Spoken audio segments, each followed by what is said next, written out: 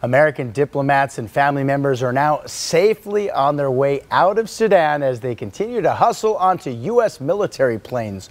The President of the United States, President Biden, confirmed the evacuation late last night through a statement.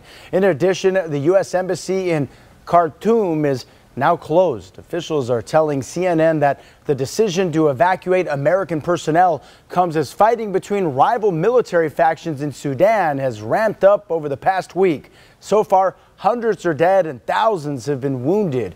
In recent days, additional U.S. military support was deployed near Sudan in preparations for a potential evacuation of the embassy. Now, one of the warring factions, the Sudanese Armed Forces, said in a statement that its leader agreed to help facilitate the safe evacuation of foreign citizens.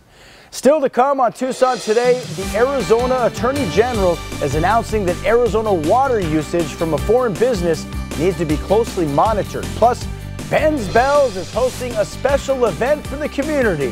Find out how you can join. That's straight ahead after the